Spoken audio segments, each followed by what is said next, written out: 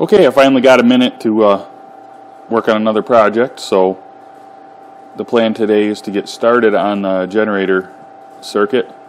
So the first thing I need to do is get the box ready for it. So this is my electrical panel here in my garage. My power comes in here and then it goes over to the house. The house is actually a sub panel on this.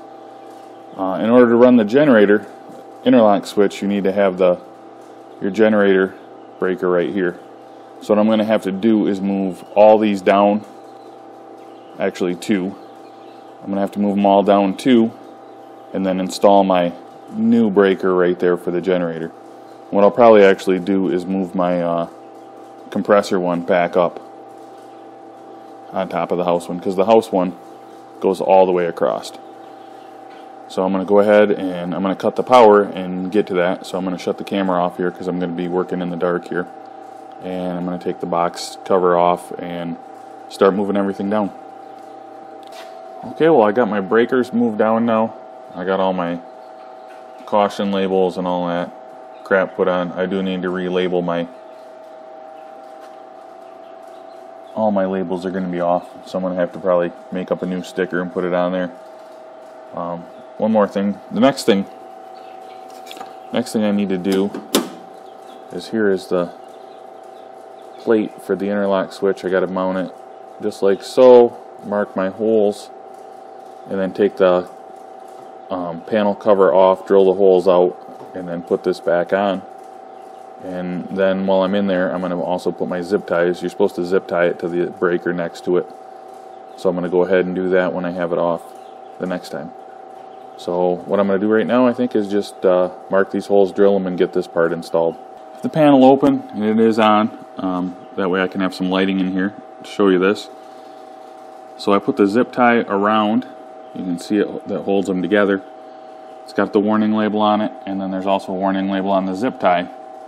So I think we're all good in the safety warning department. So I've got the holes drilled. This had a drill bit supplied with the kit, so I got the holes drilled. I'm going to go ahead and hook both pieces of the interlock on, and then I'll put it back in place. Okay, we got it all installed. Put Loctite on the threads of the 3 bolts, and that should do it right there. We'll put it in place and double check it, verify that it's going to work, but it should, unless I got some kind of a clearance issue. I don't see why it wouldn't work. You can see the bolts just they just go through from the back side. They go through both of the pieces of the interlock, and that's all you got right there. So I'm going to put it in place and we'll double check. Okay, it's all back together. We're going to give it a shot and make sure it works the way it's supposed to. I'm going to go ahead. No, I cannot turn that breaker on.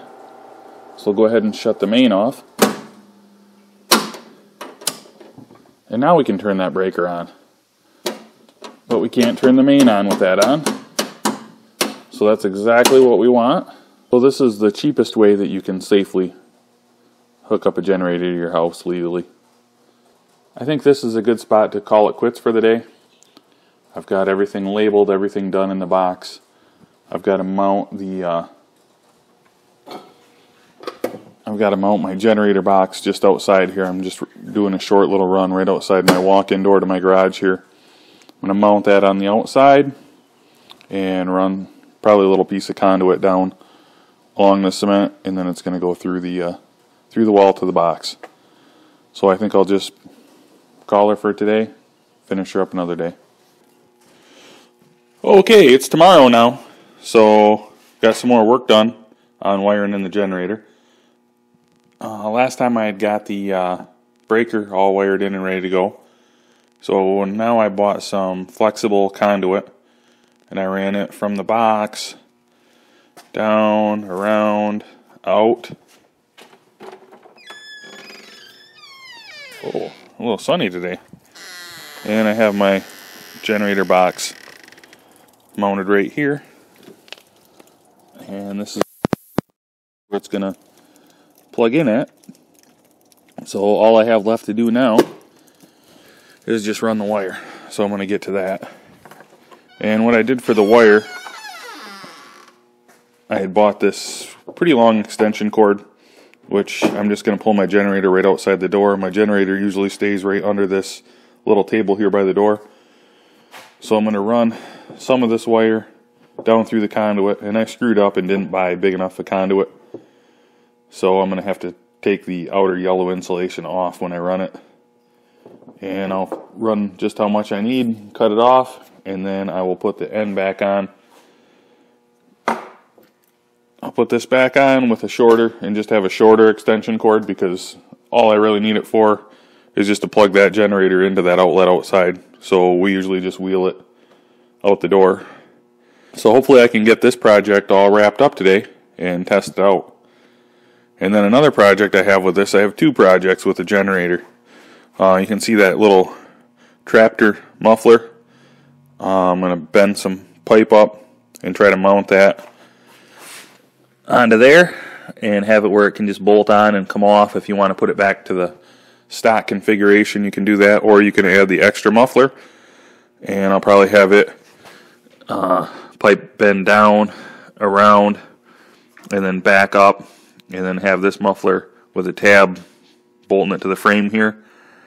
And then I'll just be able to unbolt it and set it aside if I want, and leave it stock if I want. So that's one project with this, and I'm also looking into getting a propane conversion kit, which I think is a good idea if you were prepping at all for anything, any kind of disaster even, or if you're a crazy apocalypse prepper. It's a good idea to have different options for fuel. Personally, I'm thinking propane would be good. I can get 100-pound cylinders and hook them up to it, which would be easy for, have a couple full ones around, because unlike gasoline, propane doesn't get stale.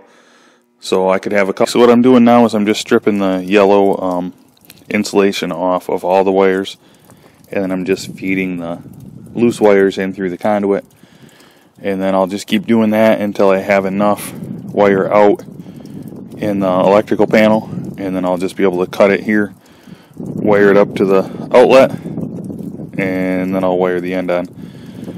And then all I'll have to do once I get to that point is just run it up to my breaker right there, and up to the neutral ground bar, and we'll be good to go. Okay, so there's my breaker. It's wired up, and that's all ready to go. Wires in, down through the conduit, and it's wired up out here to the box. So we are ready for a test now. Okay, so we got her all set to go. Got the panel back on. Right now the breaker is off and the main is on. I got my extension cord back together, plugged into the box, plugged into the generator. So we're ready to go ahead and start up the generator and then try switching it and see how she goes. So I'm going to give it a couple pulls. You can watch and see how it goes. So we'll give her a little choke, turn it on, see what happens.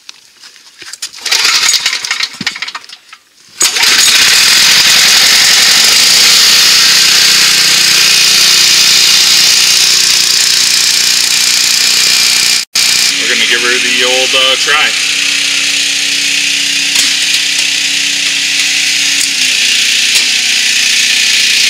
And she did her.